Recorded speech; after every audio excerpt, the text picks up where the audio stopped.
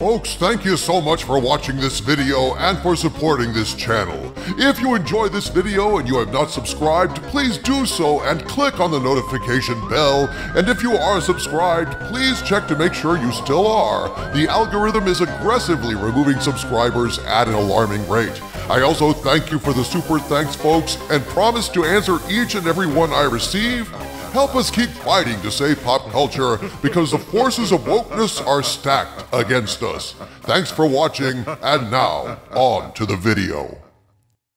My friends, this is a difficult story for a lot of reasons, but an important one because it gives us a glimpse into how ugly and vicious these woke wankers inside Hollywood and Disney really are. I received a detailed report from one of my sources I hadn't heard from in a while. What I'm about to share with you was not brought to me through my Hollywood spies, but rather a source who started out as a walk-in in 2023, a source that works inside Disney and/or Lucasfilm, who was dismayed by what they were hearing from woke co-workers and colleagues about the creator of Star Wars and the architect of many childhood dreams, George Lucas. Now, as it turns out, George Lucas was mentioned once in the Epstein files that were recently released, but before you jump to conclusions, here are the facts of the matter as presented by InsideTheMagic.com. Quote, Star Wars creator George Lucas has appeared on unsealed files of names mentioned in the legal case against sex trafficker and abuser Jeffrey Epstein. Nearly 5 years after the disgraced financier died in his cell, a second set of court documents have been unsealed. These feature new names of figures cited in Epstein's case, including George Lucas, creator of Star Wars, Indiana Jones, and Lucasfilm. Evidence given by Epstein victim Johanna Schulberg involved questioning whether she had met Lucas on Epstein's island. However, Schulberg stated that she had never met Lucas, whose name was only mentioned once in the list, as well as denying meeting Donald Trump, unquote. So, from what is publicly known thus far, barring further evidence to the contrary, Lucas at some point apparently met Epstein. That's no surprise. The scumbag was all over Hollywood and moved freely through the social circles of the rich. Trump also met Epstein. It's a small world in that rich sphere. People do meet. But there is no evidence at all that Lucas actually went to the island. The witness denied ever meeting him. There doesn't seem to be any fire at all behind that whiff of smoke, so that should be the end of the matter. But no, my friends, no, as it turns out, the woke wankers inside Disney and Lucasfilm and presumably all over Hollywood are salivating at the chance to cancel George Lucas. Cancel George Lucas? Those bastards? It's like you said in your last video, Doomcock. These woke wankers rotting Hollywood from within like termites just want to smash every last hero and story and archetype and legend from our culture and replace it with their sick brainwashing crap. Hey, wait till you hear what these idiots are saying about George Lucas inside Disney. It's rare when we get a glimpse into how these scumbags operate from the inside, but I'm here to tell you, they're coming for George Lucas, and we should be ready for it.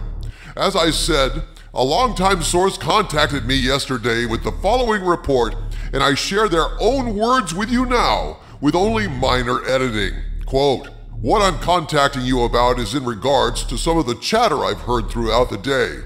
While none of this is official on any level at Disney or Lucasfilm, it certainly says a lot about the overall mindset and attitude within the company. As you may or may not have already been aware, the names of several politicians and celebrities have been released today in conjunction to the Jeffrey Epstein files, with one name in particular being that of George Lucas. While many names were mentioned merely as speculation in those interviews or just as a name drop alone, this news has turned many at Disney into gleeful UL idiots loving the idea that George's name was mentioned, especially the woke activists working at the company. Again, none of this is on any official level or coming from executives who have the power to make decisions, but what I and others believe are lower and mid-level employees who are there only because of DEI. Big surprise there. I have two different colleagues who witnessed the following discussions today. The first were two young women joyfully discussing that George's name was included on the Epstein list and said, quote, "The company now has every reason to fire him," unquote, and that she, quote, "always knew he was a creep," unquote. This just goes to show the level of idiocracy and ignorance of the people working at Disney who think that George somehow still works for Lucasfilm or is in any way associated with Lucasfilm IPs. The second conversation overheard was not on a Disney property, but still among those working within the Hollywood film industry who are assumed to work for Disney and or Lucasfilm based on the person that witnessed the conversation. Now, this is a conversation that I'm going to paraphrase in order to protect my source, with the exception of one sentence, which I think is very, very telling and which I will read verbatim, my friends. Three people were talking. One said they need to make an example of Lucas, even though he's denying it because guilt or innocence are irrelevant. Someone said there's no doubt that they were friends. Oh, geez, you can just tell he's creepy. And then one of them said, the sooner that he and his legacy is eviscerated from the IP and the company, the better. Person number three, oh, it's coming, for sure. Ha! Holy shit, folks. Quote, this is paraphrased, but this is close to what the person witnessed. The sooner that he and his legacy is eviscerated from the IP and the company, the better.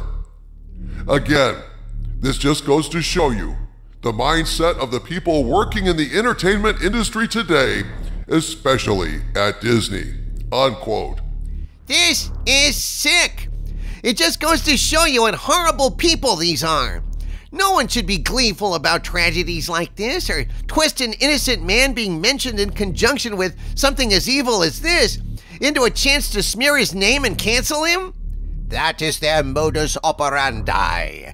There is no such thing as due process or fairness or honor among these poor peoples roaming the halls of Disney like the woking dead.